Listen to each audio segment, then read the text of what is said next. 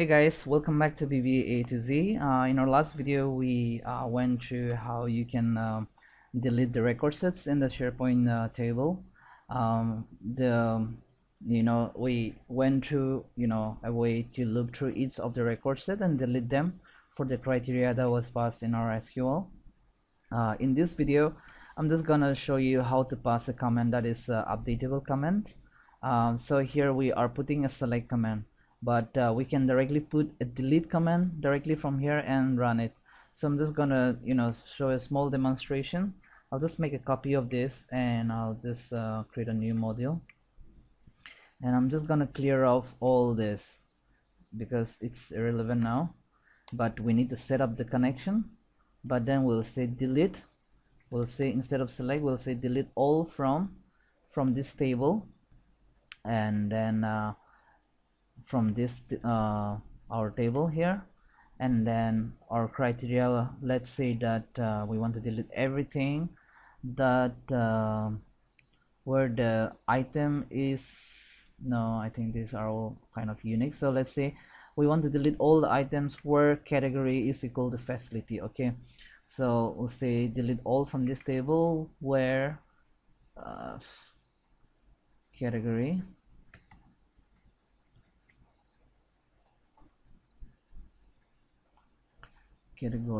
is equal to facility. Put this in single code. Okay, in our future videos we'll try to introduce you to SQL.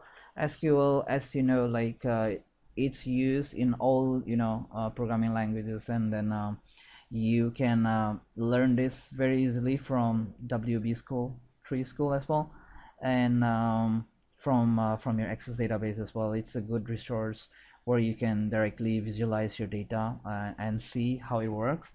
But SQL statement are like a simple sentence. It's you can directly read it and understand this.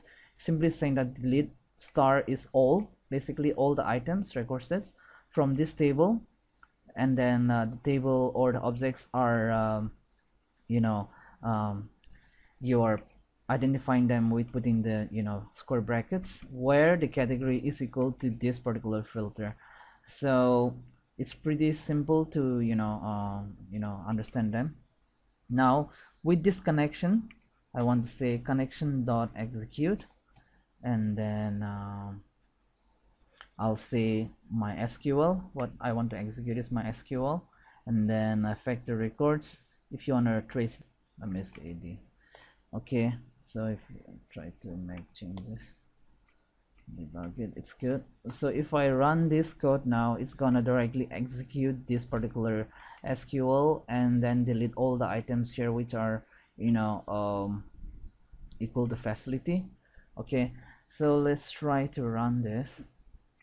I'll just go ahead and run this code.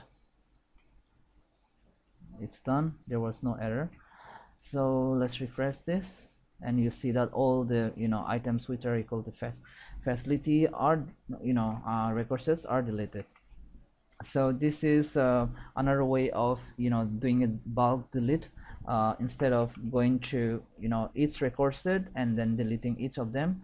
However, if you open a record set like a table, and then you have to go through each of them and then do a multiple checks and then do deletion, it depends on scenario. So this is one way of doing it, and then this second part, this is another way of doing it. Okay, so I hope you found all these the videos that we podcast here are useful and informative.